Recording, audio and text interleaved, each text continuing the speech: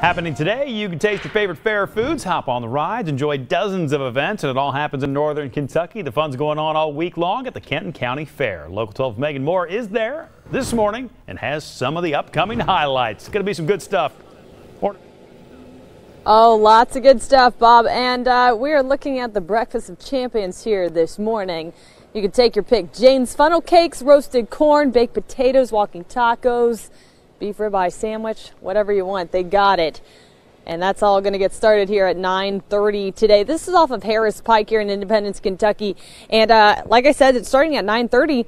The first thing we're actually going to see today is the lamb show.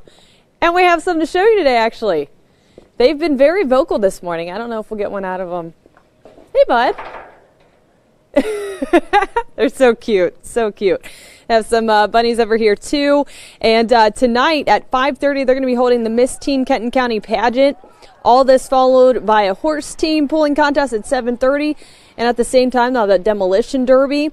And also tonight they'll be holding the Miss Kenton County Fair pageant. If you can't make it out today, of course, this is going on all week long. Tomorrow they'll have the Barnyard Olympics and Derby. Wednesday's the Sale of Champions and a truck tug. Thursday they'll have a horse show, and Friday and Saturday truck and tractor pulls.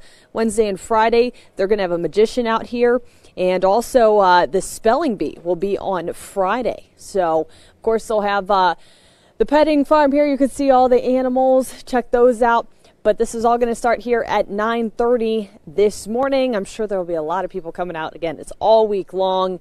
And we're going to go check out what other kind of breakfast options we have here. Bob, I do want to know, though, what's your favorite fair food? Favorite fair food? Pretty much anything fried. I know that doesn't limit things very much because pretty much everything there is fried. I've had a fried Snickers bar before, and it changed my life.